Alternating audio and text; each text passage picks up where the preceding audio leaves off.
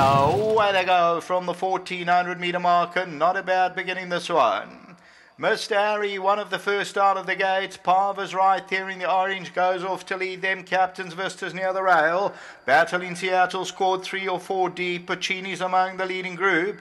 They're followed by Joshua's Answers along the inside running rail. Fantasy Arts racing about 4 or 5 lengths off the lead at this stage. Let's Go West around horses. Then Special Encounter. They're followed by Argos Jet. Pyrenees in Spain is about 7 or 8 lengths off them. The Gobies the trailer. And it's Mr. Harry just the leader. Battle in Seattle second. Parv in the orange is at the rail, then Puccini. Around them is Let's Go West, followed by Fantasy Art. Near the rail, Joshua's Answer. Further back, Special Encounter and Captain's Vista. Top of the lane, and Mr. Harry brings them in. Battle in Seattle, the first one to challenge. The Let's Go West, Parv, Puccini, and then Joshua's Answer and Fantasy Arts running on. 300 to go. Let's Go West sets the front. Down the inside of that one is Mr. Harry. Parv on the inside. Towards the outside, Pyrenees in Spain's running on. Fantasy Arts also getting into the race. It's wide open. Fantasy Art, Parv, Battle in Seattle. Here's Argos Jet. Argos Jet coming home late. They hit the line. Oh, I think Fantasy Art. Fantasy Art from Argos Jet, but it's close.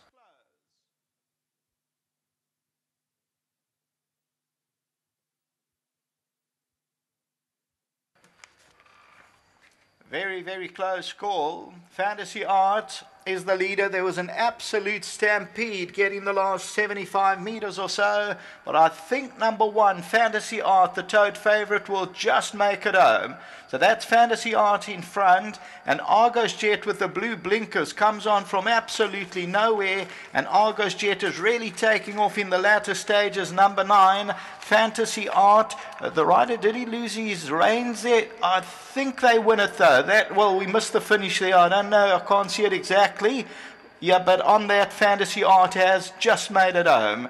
Second goes to Argos Jet. Special Encounter in the photo with Joshua's Answer. That is third. Fourth, then Let's Go West, Parv, Puccini, Pyrenees in Spain, Mr. Harry, followed by Captain's Vista, the Gobi, and then came Battle in Seattle.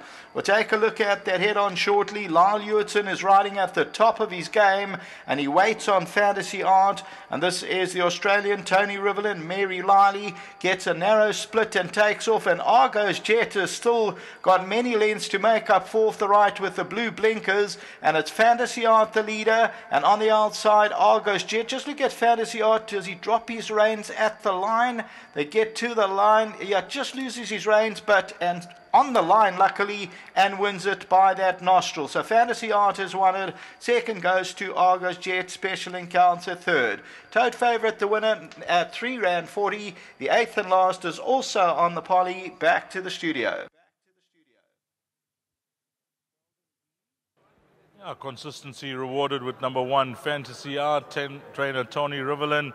4, Mrs. Liley, nice to have her on course, and Lyle Hewitson, 61 on his back, but the claim 2.5 has helped as well. But more importantly, a tremendous ride with the young man. Yes, Dees, he's a very talented rider. He's got a bright future ahead of him, and well done to him. I thought there might be a bit of pace on in this race, and he had him in a beautiful position. When he turned for home, I could see they were all bunching up, going a little bit towards the inside, and for a while he was just battling to find a gap, but once he got one, he managed to get through. He's a genuine horse, Dees. He's not that good, but at least he's genuine. He tries every time he comes here. He's been creeping up. Every time he runs second, he gets a few pounds from the handicap, but doesn't make it easy. He's nearly 5, and this is only his second win. So well done. Well done to Mary, and I'm really pleased for the horse and the groom. Well, you said it all, Tony. Well done to your team as well. Thank you, Dees. Fantastic. Let's get Lyle in. He's put 1 on the board, our good friend Lyle, and it's the main one because it gives you bragging rights in the jockey's room and amongst the apprentices, and it was a close finish. I think you hit the front at the right time. That's what won you the race. Yes, so, actually coming to the straight, there was a small gap, but I didn't want to break off the stride, so I thought, let's just go for it, and we'll squeeze through there. And, a little bit hesitant, but as we popped through, this horse gave me a good kick and went on with it. And just inside the last 100, 150, started to labour, and I pulled my stick through to my right and gave it one more, and he got his head down at the right time. So I think a courageous win, and well done to the whole team. Mr. Rivelin brought it back a furlong, and I think that was the right move today. It looked pretty close watching it on the monitor because Tristan was coming at you. Yeah, no, Sereno. Yes. To be honest, I thought that horse would run a big race though, especially in the pace we do go in these Appy races. So I knew that I had to ride strong to the line because they were going to be flying at me. And to be fair, I didn't know whether I got up, but I gave myself the benefit of the doubt, and I'm just grateful the result came through like this. In your young career, you're getting used to the colors and you'll get to know the owners. Now, Mrs. Liley, I'm sure she needs little introduction. You would have followed her career as an owner, and really nice to ride one for her. Yes, a stalwart of the game, and just when I walked into the ring, she just said to me, I'd like you to ride a few more for me. So, yeah, what a privilege, you know, for a big owner and a person like Mrs. Liley to say that. I really appreciate it. Well, you can go and buy a young Serena a Coke for beating him on the line. Yeah, I know. I think I should. Thank you very much. Well done, Lyle. Thank you. Well, let's get Mrs. Liley in, and nice to have her on course. And as Tony mentioned, Mrs. Liley, you know, he's a hard-knocking individual, and good to see him rewarded this evening. Yes, he's been very unlucky, but he's a nice horse, and at least we had the best jockey. And this young kiddie, he looks to have a bright future. You must have seen a lot of the apprentices come to their ranks. Yes. I've been saying that he's going to be our next champion.